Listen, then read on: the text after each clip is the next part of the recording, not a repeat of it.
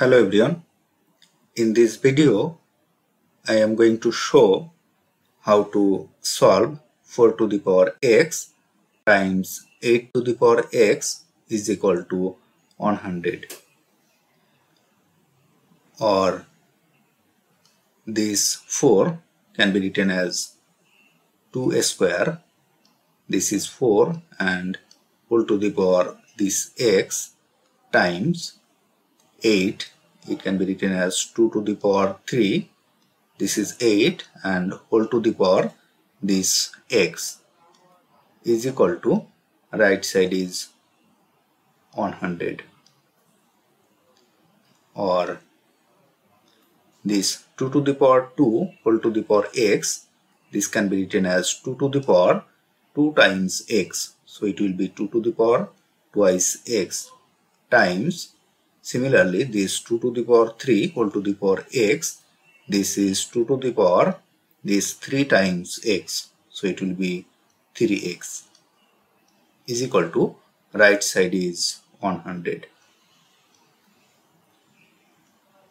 Or 2 to the power twice x times 2 to the power 3x, by law of exponent we can write 2 to the power this twice x plus this thrice x is equal to right side is 100.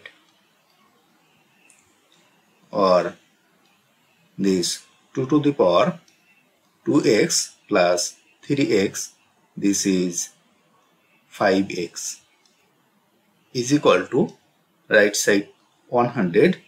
This can be written as 10 square. This is 100. Now taking log to both sides, we can write log of this 2 to the power this 5x is equal to right side can be written as log of this 10 square.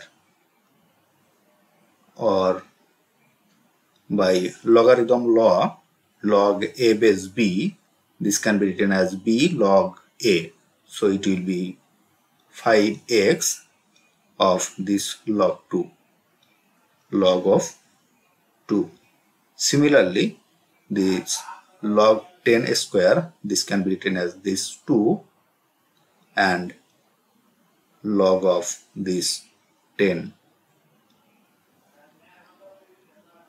Or left side is 5x log of 2 is equal to right side is this 2 and the value of log 10 is equal to 1. So we can write 2 times 1. Or divided both side by 5 log 2, we will have the value of x is equal to this 2 times 1 is 2 over this 5 and this log 2.